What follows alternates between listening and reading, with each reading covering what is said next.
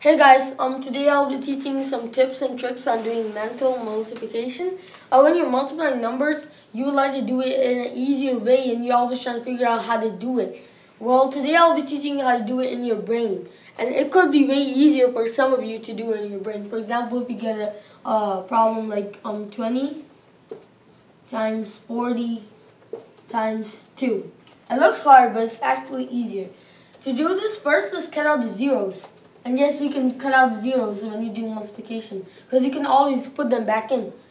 So let's cut out the zeros, and now we have three, a 10 space value numbers. So we have 2 times 4 times 2.